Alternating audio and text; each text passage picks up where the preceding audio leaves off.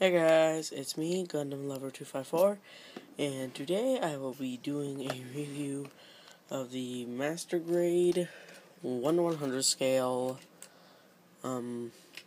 What's your name? What's your name? You're Crossbones Gundam. That's what you are. Yes, you are. Yes, you are. All right. So this is the normal one. This isn't the Verka. This is the original one with like the F91 frame and all that crap. We're falling over. We're seriously falling over. Jeez. Let's try. Damn. Yeah. Let's try that.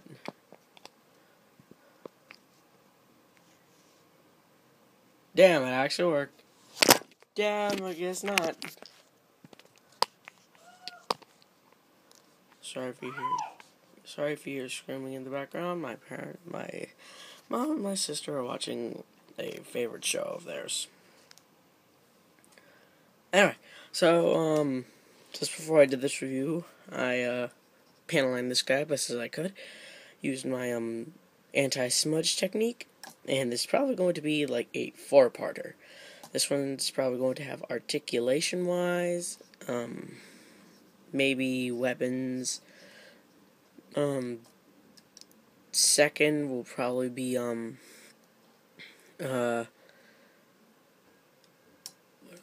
second is probably going to be the full cloth, and I think the third one's probably going to be maybe full cloth weapons.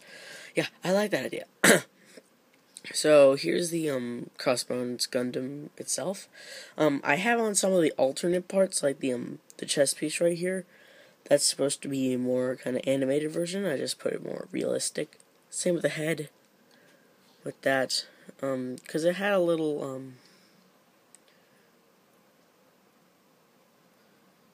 supposed to be like really sensitive. There's supposed to be a little dash here on the side of the head, but I got rid of it, seeing as how I never liked it. I kept getting loose, didn't want to super glue it down, so I got rid of it. So yeah, let's get on to articulation wise. Head goes all the way around, forwards and back, side to side.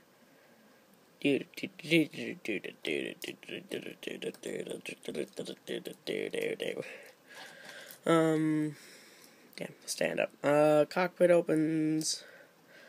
Arm goes all the way around without the core fighter. Arm goes at about that degree. Same with high grade double riser, I guess. GN sword. I like the shoulder panels because it does this. So not only can you do this, but you can do this. So yay! Do not hear anything. Do not hear anything. Arm goes around like that. At that point, and at that point, arm goes up about that high.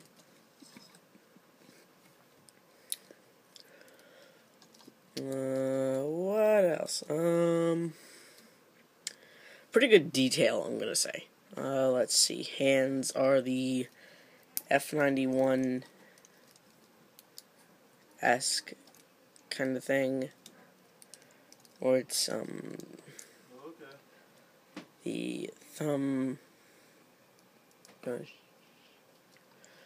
It's the thumb, finger on ball joint, and hinge for the other three.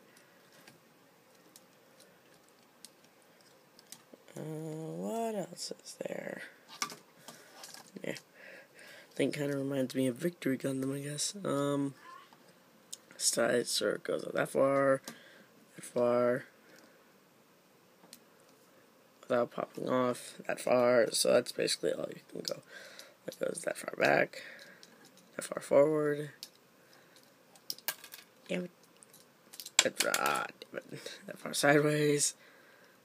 Guess that's about as far as it goes then.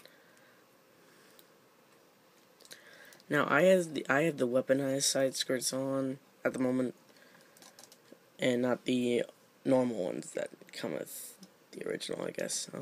Like articulation on that.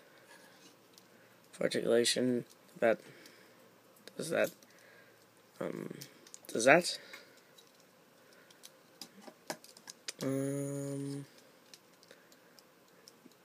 That's what that does. These are on little pegs, so it got loose. It got loose. Alright, so yeah. All that and everything. Yeah. Now let's go on to the core fighter. I guess he's missing a beam saber. I haven't found it yet. I mean, a hilt. But, yeah. That's the core fighter. Cockpit opens, reveals a little person inside. Does that for each of them. And has a little thing like that. And the most stickers on this kit is on these little yellow thrusters on here. I could paint those, but I do not trust my painting skills at the moment. So, in order to dock this, you have to flip these up. No, I think it's already in docking mode. Let me just see if I have this correct.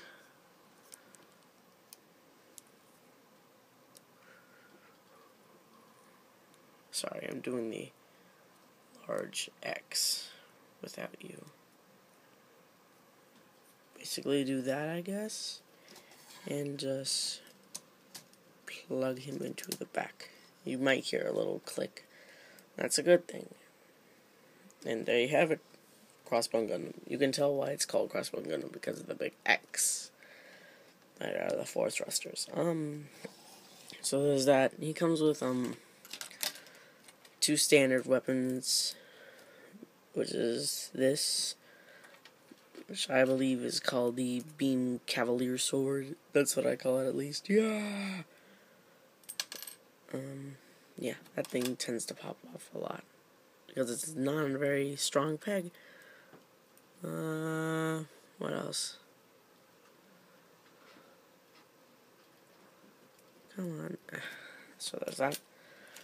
He comes with a blunderbuss, I guess, that does this, which is much more. Here, let me basically show you how he holds it. Well, like, now he can hold it like this, in which you can do this, or you can have him hold it like this, which is more along the lines of, yeah, you can't get much. Shua, kinda sucks like that. Almost out of time. And he also comes with the beam sabers with beam hilts, shield, which I've already broken. 2 of these things, which basically what you can do is if you have the weaponized side skirts, you can take them off, open them up like this, and there's a little end piece that fits over the peg, and a little peg piece that goes into the hole. And you can act like he's shooting it out. Pew! So that's that.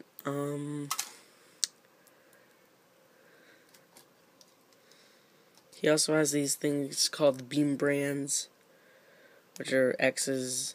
That's it. And he has little knives that I'm going to do in the next video. In the back it was like, what you can do with these 2 is you can flip this down, flip that up, flip this around, combine it to have a kind of Buster Rifle-ish, Buster Rifle-esque weapon. But it's like, it's pretty cool.